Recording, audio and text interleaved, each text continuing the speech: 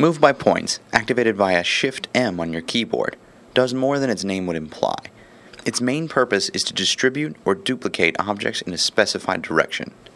The first mode, Move Mode, requires 2 clicks. The first click sets where the first duplicate will be, and the second click will determine the location of the first duplicate. All subsequent duplicates will be that specified distance away from one another. The number of duplicates to be created is controlled in the toolbar in the Number of Duplicates field. This is how many more duplicates will be made. The original object is not included in this total. The second mode, Distribute Mode, also requires 2 clicks. The first sets the location of the first duplicate, but the second sets the location of the last duplicate.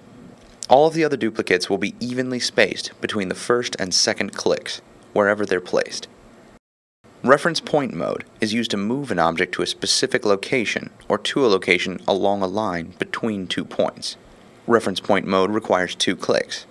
One object point, where the object is, and one reference point, where the object will be, but the clicks do not need to be on the object itself. For example, I want to move this object to exactly midway between where it currently resides and the locus point. I'll click the object first. This first click determines the point the object will be moved by. You can choose the edge of an object, its center, or anywhere else on the object. Then click the locus. A dialog box appears and will display the actual distance between the 2 objects. If I were to change this to 0, the object would simply move from its current location to the locus point. However, if I undo that action, then click the object and locus again, the same dialog will appear. This time, I change the value to half the total distance. The object will move halfway between the first click and the second click.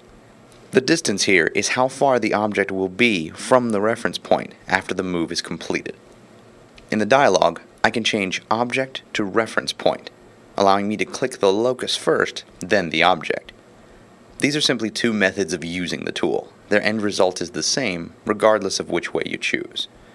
The Reference Point mode is especially useful for moving objects inside walls to specific distances from other objects nearby, or in the same wall without the object removing itself from the wall it's currently inserted in. The next mode in the toolbar is Object Retention Mode. This option determines whether the original object is kept after the move is complete, effectively changing this tool from a move tool to a duplicate tool, creating a copy of the original in the new location rather than simply relocating it. This is a settings toggle that affects the main modes of the tool and can be turned on or off at any time. The Move by Points tool has a number of different applications and will work on nearly any object. Never draft an object repeatedly and then align them by hand before looking to this tool for a faster solution.